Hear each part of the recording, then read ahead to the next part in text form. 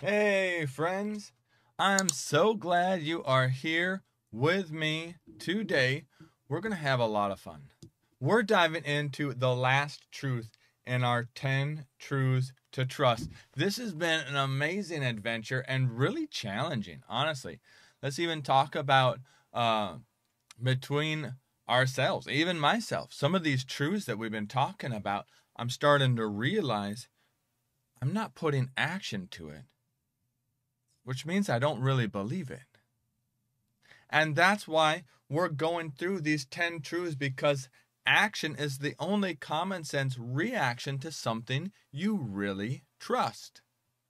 If you really trust something, if you really trust someone, then action is going to be the automatic byproduct of that trust.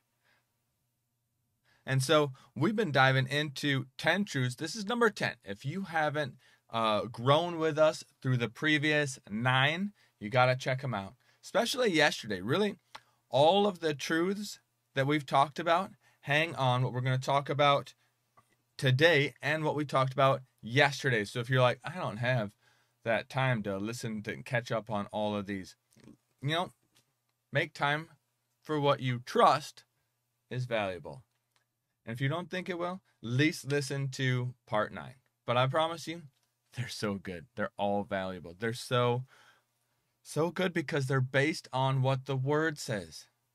For the most part, what we try to do at Root is get rid of all of the emotion, all of the opinion, all of the extras that people add into discovering what the Bible says, and we just go focus on what the Bible says. We want you to be rooted in the Word and ignited by the Spirit. And when you are that, you cannot imagine what God will do through you if you trust Him to. It's a little bit of what we talked about yesterday. So today, our final truth. Okay, that's kind of silly, but I'm excited about it. Final truth is you were created for works. I know some of you are triggering. Oh man, we're created for works. No, it's not all about works. It's about relationship. Oh, we can't use that W word. That's like a 4-letter word in the church. Right?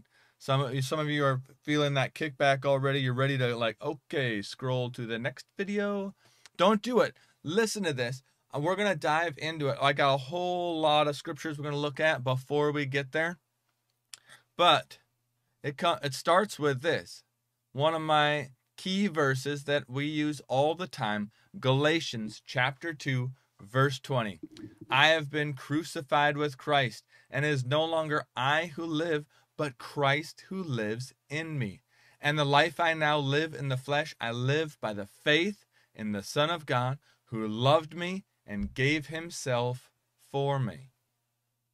It's no longer you who live. If you have really given control of your life to Him, then your life should be under His control. You don't have the option to your own choices of this is what I feel like doing, this is what I feel like watching, this is what I feel like saying. These are the opinions of my friends, and so I'm going to take that on. We don't have the right to any of that. It's no longer I that live, but Christ that lives within me. 2 Corinthians 5:17 backs that up. Therefore, if anyone is in Christ, he is a new creation. The old has passed away. Behold, the new has come. We have been made brand new in Him. Sorry, I got something in my eye. I can't figure out what it is. We've been made brand new in Him. The old us, gone. The old way of thinking, gone. We don't have a right to that. Yes, does it try to sneak in? Yeah. Does the enemy try to give us thoughts about this? We used to do this. This was so fun back in the day. We used to have a value for this. We haven't done that in so long. It's not going to hurt to just go back and relive that a little bit. Start watching that show again. Start doing those kind of activities, right? And I'm not talking about sin. I'm talking about the things that hinder, the things that take us away from God's ultimate plan for our life. There's so many good things that we can get tied up into that are good things. But if they're outside of God's plan, then you're missing the entire boat. You're missing the abundant life God has for you. You're missing strength, His wisdom, His righteousness, His everything in that, because anything that's outside of His plan, He's not going to empower. He empowers His plan. He does not empower your plan if it's apart from His. Because now we are children of God, like John 1:12 says. But to all who did receive Him, who believed in His name, He gave the right to become children of God. Isn't that interesting? He gave us the right to become children of God. He doesn't force us into it. Even after salvation, we can still live like a child of the devil in a lot of areas. Is that going to hinder us from living His abundant life? Yeah, it's going to be ridiculous. You'll live an unsaved reality of horrible things happening in your life because you're not living in His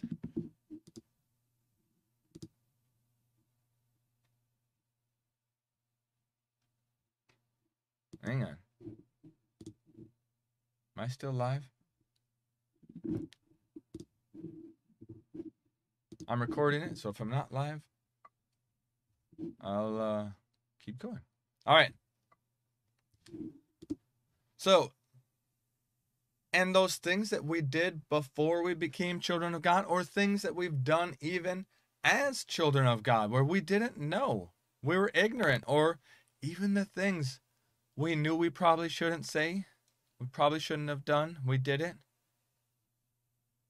If we have repented, if we have burned those bridges, so to speak, so that we're not going to do that again, and Romans 8:1 is true for you. There is therefore now no condemnation for those who are in Christ Jesus.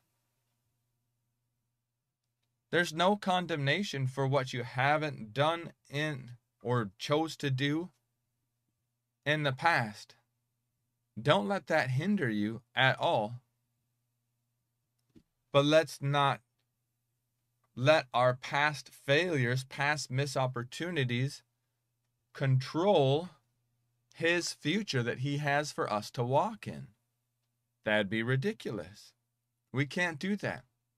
No, instead, we have to release to Him. Realize that, and like the verse we talked about, Galatians 2:20, it's no longer I that live, but Christ that lives within me. Or Romans chapter 6, verse 3 and 4. Do you not know that all of us who have been baptized into Christ Jesus were baptized into His death? We were buried, therefore, with Him by baptism into death, in order that, so many times we stop there. Yeah, we've been baptized into Him into death, and then we expect death. We expect death to reign on us. Oh, yep, now the devil's after me because I've been baptized into Christ, and so now he's going to bring death and sickness and try to steal and kill and destroy all the time, and that's how my life is going to be marked by constant fights and skirmishes with the enemy. And we got to finish that sentence. Do you not know that all of us who have been baptized into Christ Jesus were baptized into His death? We were buried, therefore, with Him by baptism to death, in order that, just as Christ was raised from the dead by the glory of the Father, we might too walk in the newness of life. We're supposed to be walking in a newness of life. What would that look like? A newness of life would not look like the same life that every unsaved person is living. That would be the same life. That'd be the old life.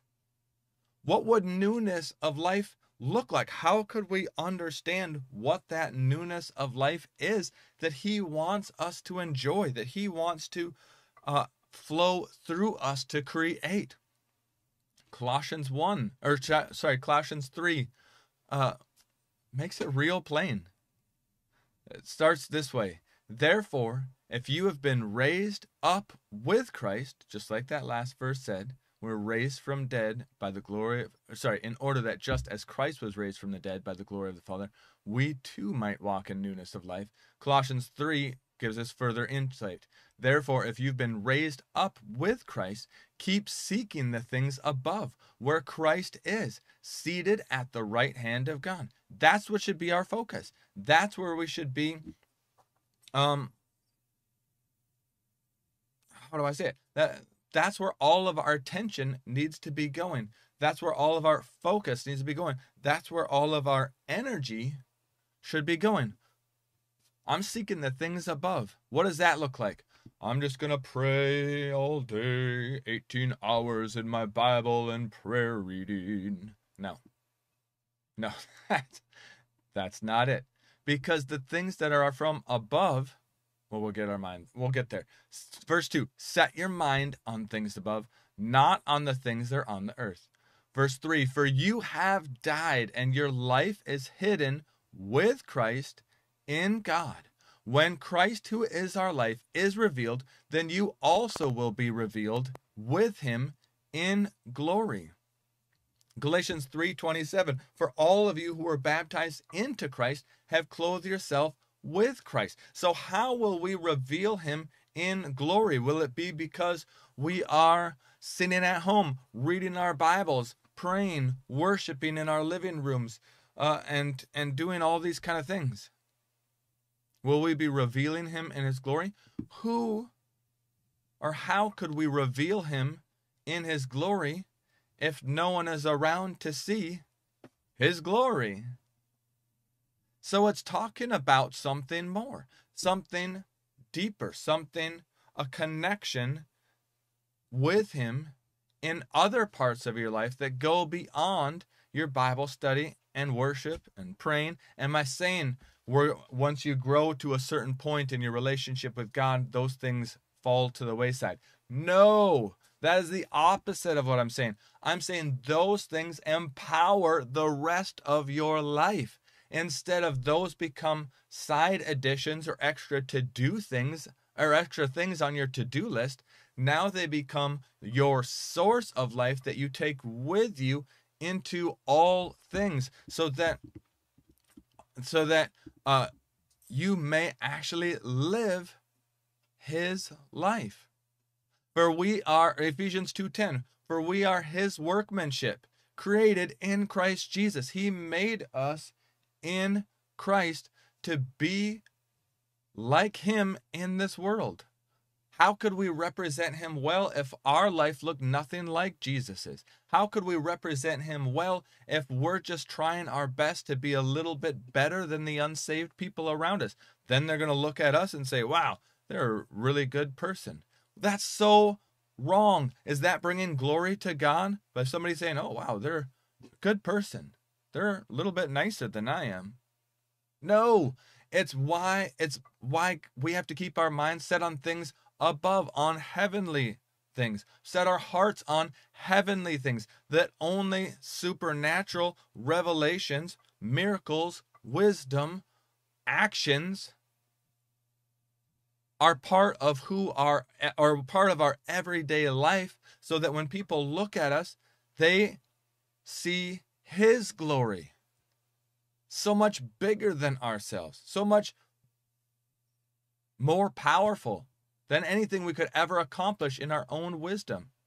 So I jumped in here. Ephesians 2:10, for we are his workmanship, created in Christ Jesus for good works, which God prepared beforehand that we should walk in them. So now you're like, wait, so if I'm keeping my head and mind, or my heart and my mind set on things above, and now you're telling me I got all these good works I have to do, and this is the expectation. How Am I supposed to do both? That doesn't work. Yeah, it does. It totally does. Ephesians 2:8-9.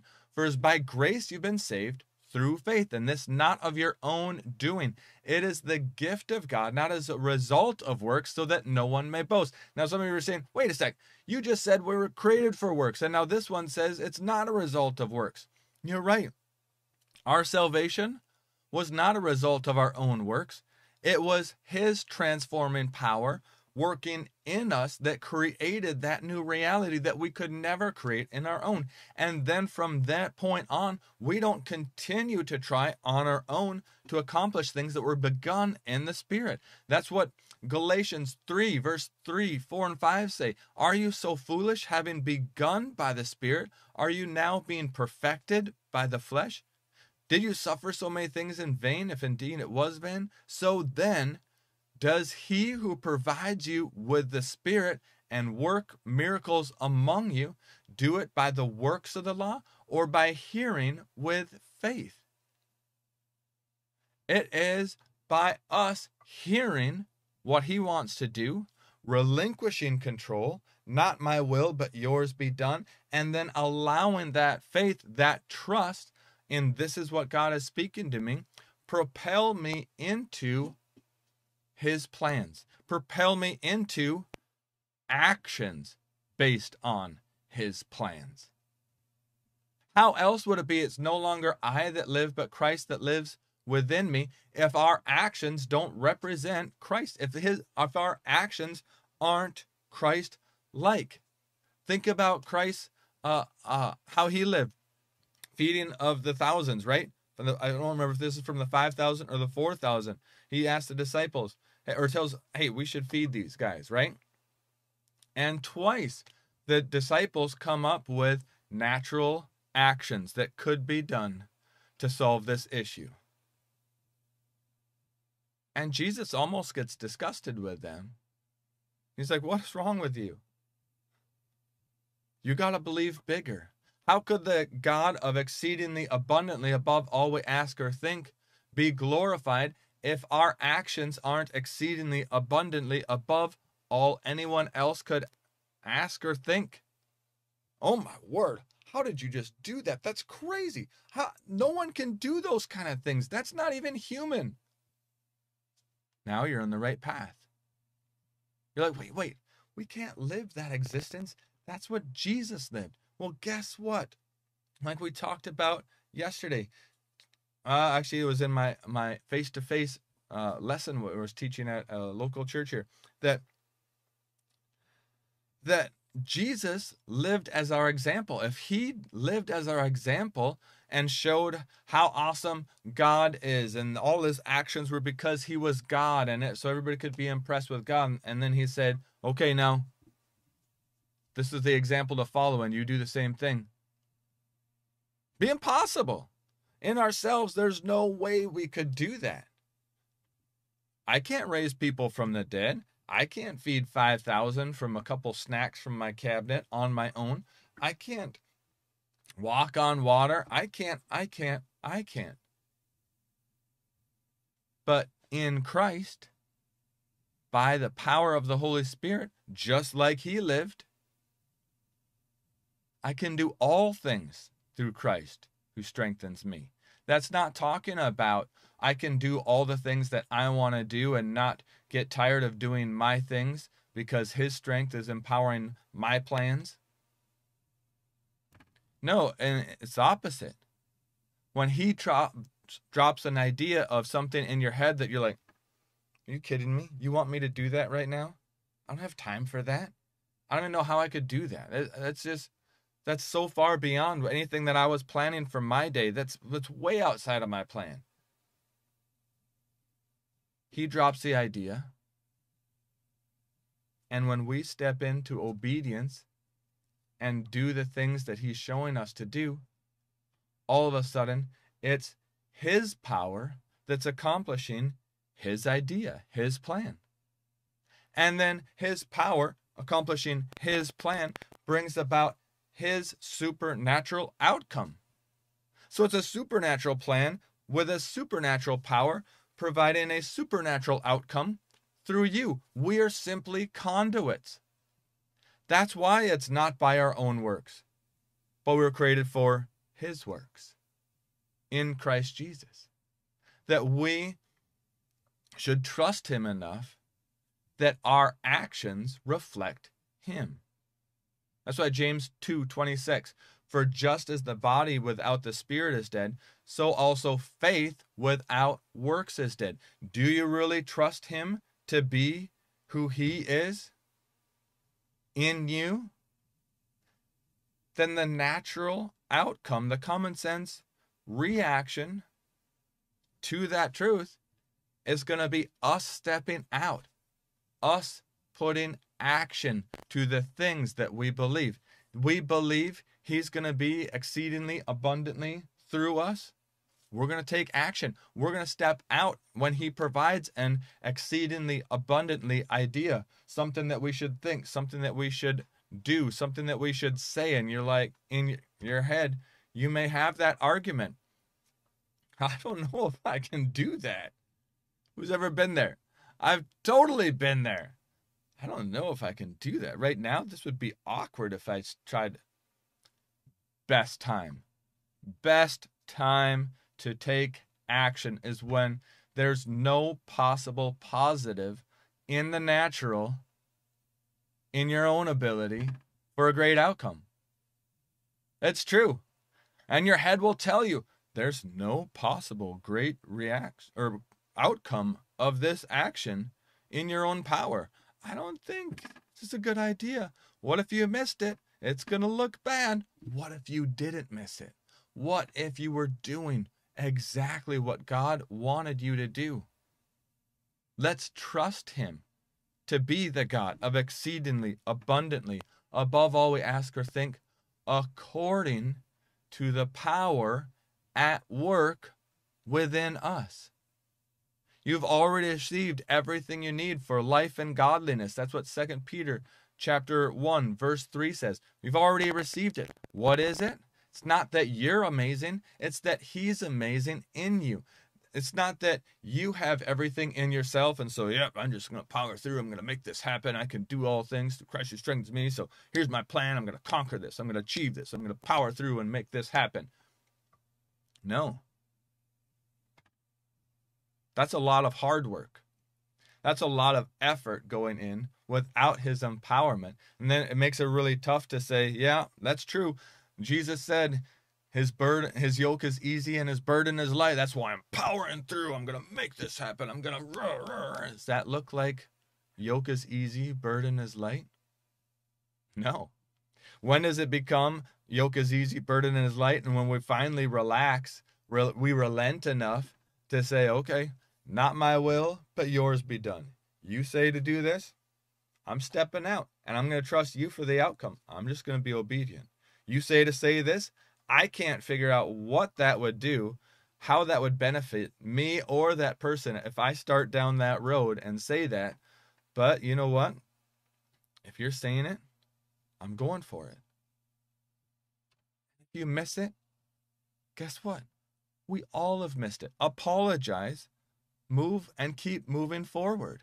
You don't let those things where, oh man, I was trying to step out and follow God and I said what he said and it just didn't work out. Guess what? You're responsible to try to be as obedient as you can. So even in missing it and stepping out and trying to be obedient, you're trying to be obedient.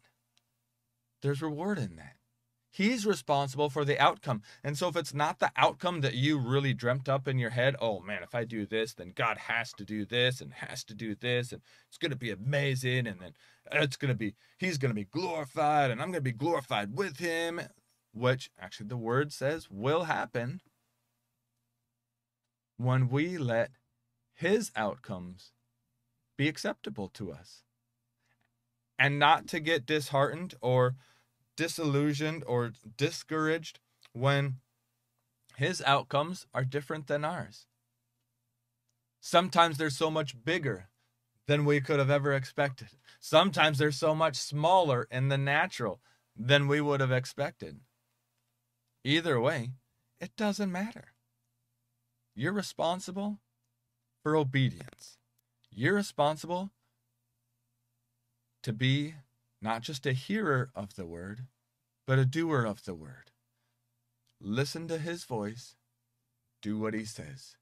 Listen to his voice, say what he says. We were created in Christ Jesus to do good works. What are those good works? His works, his plan. Not whatever good works that somebody else suggests that we should do, or great ideas we come up with on our own. We got to get back to doing nothing more, nothing less, nothing else but his plan, by his power, in his timing. I mean, I'll wrap it up with John 15:14. Jesus talking. You are my friends if you do what I command you. It's not do what I command you plus all the other things that you feel are good. Doesn't say that. It doesn't say you're my friends if you do most of what I command you, but that really scary things that I ask you, that's okay. You don't have to do those. We tell ourselves that. He'll forgive me for not stepping out this time because that's just a little too uncomfortable. I don't think I can do that. You're my friends if you do what I command you, period. Our life is not our own. We've been bought with a price. Therefore, honor God with our body. It's talking so much more than just sexual things. We're going to honor God with our body by taking the actions that he requires us, he asks us, he propels us to take. We're going to honor him with our body when we don't do the things that he says not to do, that he has no weight on, rather. Things that we fill our day with good ideas that are not God's plan. That's not doing only what he's commanded us. And if it looks like you're doing less, if it looks like there's a lot less pressure on your life and you're like, man, we're not pushing through anything. We're not like striving to force things into existence in any area. Feels really awkward. This feels weird. I don't think this is right. You might just be stepping into his yoke is easy and his burden is light. You might be stepping into a spirit-empowered life. And it's so much better that way, friends. So is it by works that we're saved, that we earn heaven, that we volley up on our positions in heaven? It's not by works. But he did create us for works, to be done in his power to accomplish his outcome and his plan. So let me pray with you. God the Father, I thank you that you have loved us so much that you have clearly laid out in your word that the life that you want us to live should only be viewed as possible through your power. Help us to take the limits off of you and to trust you enough to do what you want to do through us, to influence who you want to influence through us, to represent you and bring glory to you in all things that we do.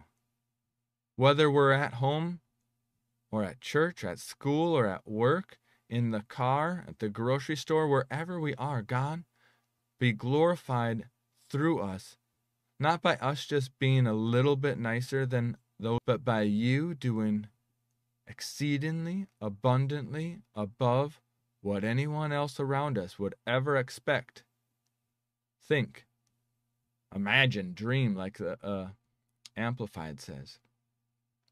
So we relinquish control to tell you when that's too big or too tough or too scary or too inconvenient. We lay our control down. Have your way in us. Have your way through us. We choose to trust you to do your works through us. We choose to be obedient and to put action to the things that we believe that you've created us to be, say, and do. In Jesus' name we pray. Amen. Well, thanks for joining me, friends. It's been so good. I can't wait. We're diving into a brand new series next week. It's going to be really, really good. I'll give you a hint. It has something to do with actions and anointing, but that's all I'm going to tell you. We're going to take these truths. We talked a little bit about the truths that should propel us into action. Now we're going to talk about what those kind of actions should look like. How to know if those actions are God inspired or you inspired or others inspired or demonically inspired to help you crash and burn. God makes it pretty simple for us if we just take the time to listen. And that's what we're going to talk about. It's going to be so, so good. If you want to support what God is doing through Root, go to give.rootbible.com. We're looking for 100 new partners, monthly partners, that God has already set aside for us to be able to accomplish his plans. That's really what it is. There's some things he's speaking to us about that can't be accomplished without you.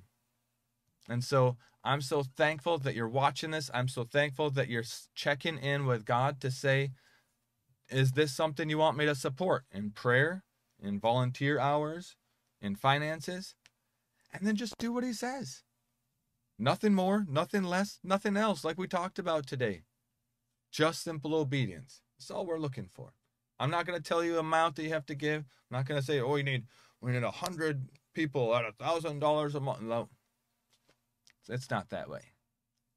I know God in you is big enough to tell you what to do. And I know you're mature enough to put action to what you believe. So just leave it at that. Go to give.rootbible.com. We're about to launch into September 12th through the 17th for any of you that are involved in children's ministry. I haven't done any of my overlays. We have a children's ministry. We call it a collective because we want to see not just you, but everyone grow. I don't even have it. I'll do this one. We want everyone to grow in your ability to release the Holy Spirit in your church services. There's nothing that is more important than understanding how to equip these kids to live the life God has for them. And if it's not empowered by the Spirit, then we're just teaching them nice, cutesy rules and regulations, similar things that they would receive if they went to a summer class at the YMCA. Let's just be honest. If we're only teaching, we should niceness and kindness, and we should try to be a little bit better than the unsaved around us in these things, because that glorifies God. It goes so much more than that. Just like we were talking about today, a life in the Spirit is the only, that was loud. Life in the Spirit is the only way to live like a Christian. So why not set our kids up like that? How do you do that? Join us at the collective. It's September 12th through the 17th. Go to rootkidman.com. It's early bird special, early bird. You have a chance to get a worm. I don't have a graphic for that. It's a 3-pound, 26-inch worm, gummy worm, which I just think is so fun. And it's kind of funny. Early bird gets the worm. So anyway, you have a chance to win that if you register before Saturday. And then we are in the middle of a series in Root Bible Academy called Star, How to Be a Star in the Supernatural World. And it's been really, really good. So friends, if you have preschool through senior hires, you got to enroll your whole family. One price, whole family. Doesn't matter if you have 17 kids or one. As long as it's just your family. Don't be signing up your whole church for that. And that is helping families to grow spiritually between Sundays. So check it out, rootbibleacademy.com. All right. Well, that is it for me, friends. It is Friday, so I will see you again next week with our brand new series. Go hear his voice and do what he says today. Deal? Deal. All right.